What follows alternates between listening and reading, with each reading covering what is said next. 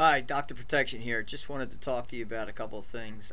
First of all, I want to apologize for my previous recordings and my videos, and I wanted to just say thank you to the followers for putting up with the poor videos that I've been putting out so far. I'm trying to figure out another way of doing this and a little bit better method.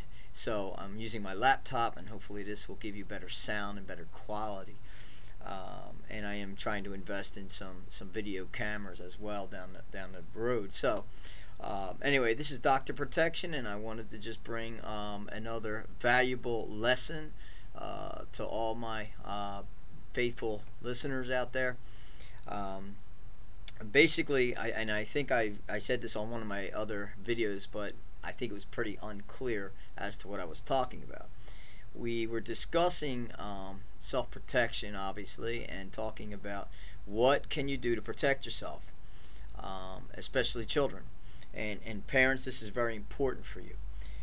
What I'd like to do is have parents and children have a special code between each other. So a child and a parent would have a certain code, and no one else would know this code. It could be a word, it could be a phrase, it could be anything that you guys decide to use.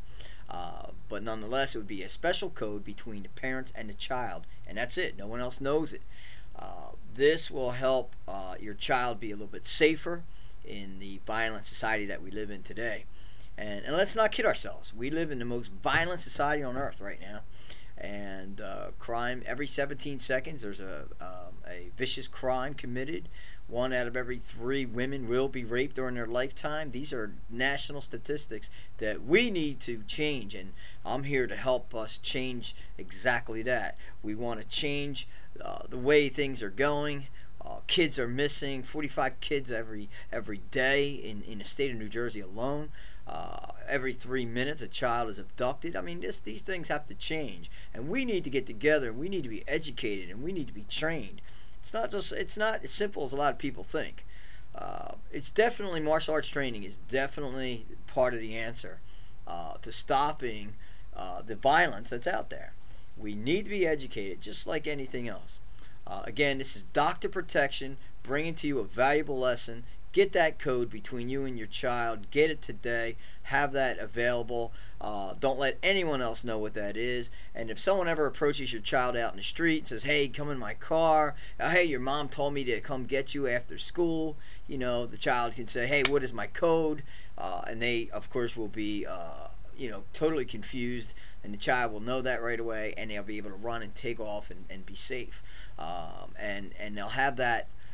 It's just an extra edge the child has to know not to get in that car. It's not enough to tell our children, guys. It's not enough to let them know to stay away from strangers. Children don't understand that. They really don't understand that. Especially when, okay, we say one thing and we mean another.